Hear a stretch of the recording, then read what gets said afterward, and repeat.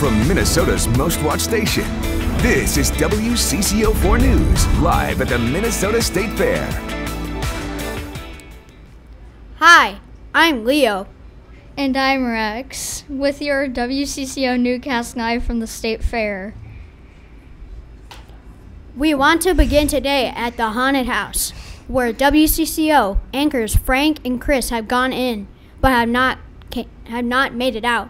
Witnesses tell us the two looked ready for just about anything as they went through the front door, but that was 4 hours ago. A search party has been sent in.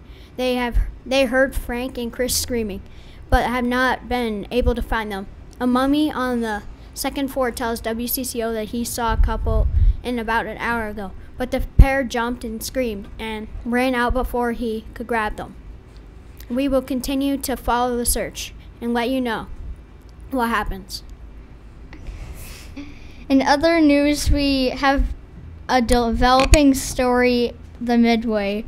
Right now, State Fair officials are on the lookout for a giant stuffed gorilla. We're told it's black and lime green and at least 8 feet tall. It was spotted near the fairs. Officials think he's dangerous, but if you see him, call 911. On the other end of the fairgrounds, a rough start the lumberjack competition today. In the Northwoods, the event had been postponed because of log shortage. Turns out a beaver escaped from the DNR exhibit and chewed through the logs in record time.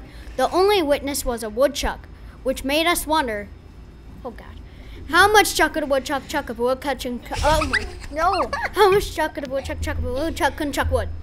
We want to now update on your top story. Frank and Chris have been found. The pair were hiding behind a coffin on the 3rd floor of a haunted house. They are thirsty and a little shaken, but are expected to be okay. That's all we have for time for today. Thank you for watching WCCO-4 News at the Fair. This has been a WCCO-4 News update from the Minnesota State Fair. Thanks for watching.